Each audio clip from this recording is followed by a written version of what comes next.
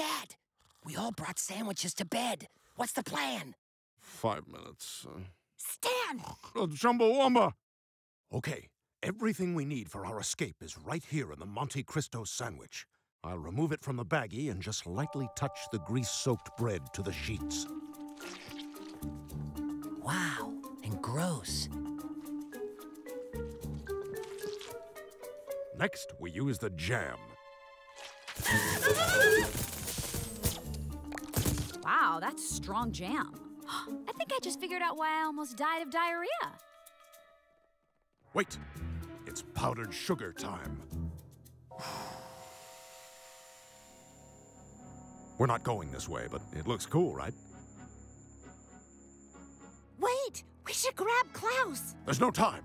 Next, everyone take the ham out of your sandwich and eat it.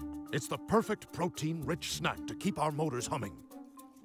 Is anyone there? It sounds like 4 people eating ham. Good ham. Oh man, the forbidden door is locked. Luckily, the giving sandwich has one last thing to give. The bread.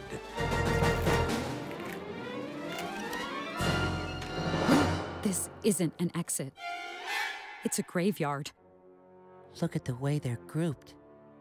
I think they're other families.